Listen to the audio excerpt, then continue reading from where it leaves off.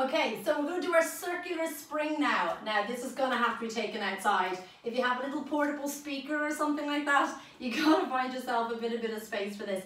If not, then just mark it through. So remember, marking it means you do it at about 50% energy. So obviously if we have the big space in the room, we even have to turn this sideways to fit it in.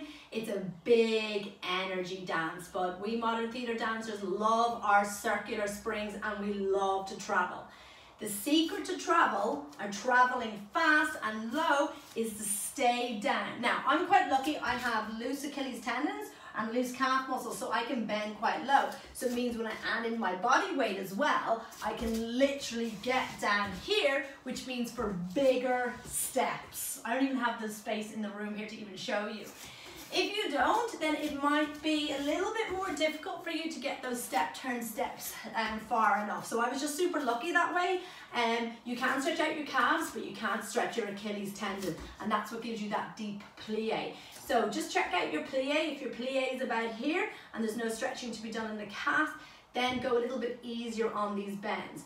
You can compensate by bringing your body weight forward. You would never do that in a plie exercise, by the way. That's just in your circular springs. But just see yourself, check out the diamond shape. The bigger the diamond, it means the longer your Achilles tendons are and the longer the tendons and your calf muscles are. So that's just live. So that's something to think about.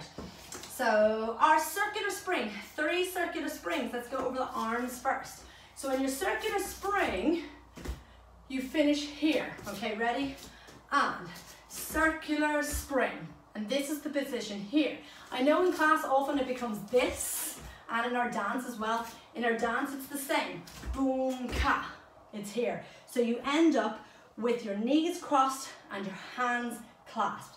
Not higher or lower than your face, right, actually almost diagonally down from your shoulders. And then you release on the step ball change. And on the step ball change, they're just relaxed sideways. Okay, that's all it is. So 2 of those. Ready, and spring across, step, ball, change, spring across, step, ball, change. And test yourself, can you pause in that position? Okay, that's how you know if those arms are right. The third one comes from your back. So this comes from here, down and out, your wingspan. Your wingspan is how far you can stretch those arms out, keeping your shoulders down and long. So your third one goes circular spring. So here's your position here. Ready? Circular spring.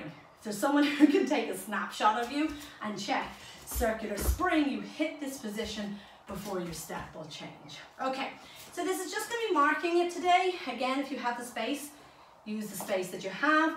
For me, not so much. So I'm going to start right over here and actually just move that because I'll probably kick my toes. A circular spring, in this case, I'm going to spring forward onto my actual right. I should have done it the other way around, but hey, hey. So spring forward, and you release that foot behind you. It draws a half circle. Actually, that's really just a quarter circle.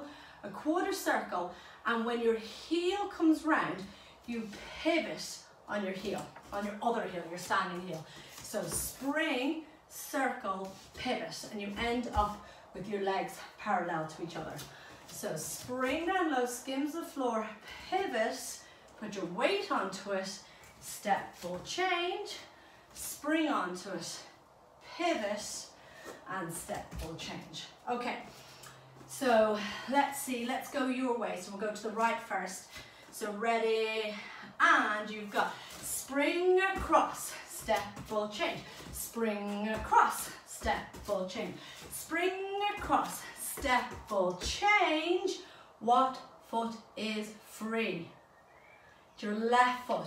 So your left foot goes behind, steps across, back to the front, and then it's same arm and leg. Can I come back into camera shot here? Same arm and leg, and in this case your knee is pointing forward, so you really have to tilt your body to get that leg up nice and high, and then invert it and stop it with your other hand. Okay, so that's a hop and a dig. And again, ready, and hop, dig. Ready, and hop and dig.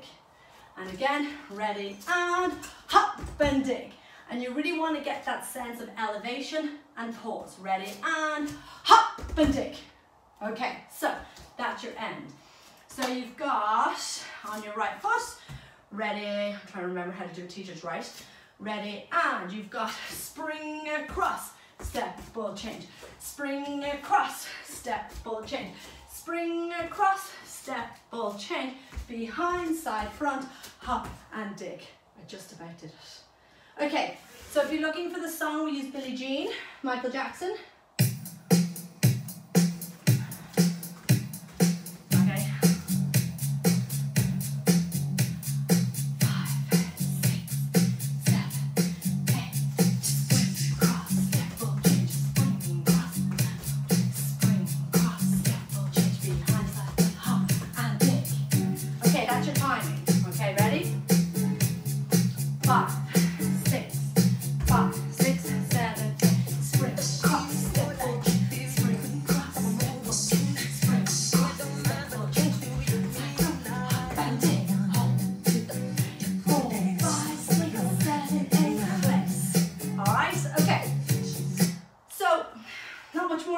On that one if you don't have the space, but I could set you a challenge. Okay, same as the warm-up, can you find another song that is equally as awesome for that particular exercise, and can you figure it out on the left?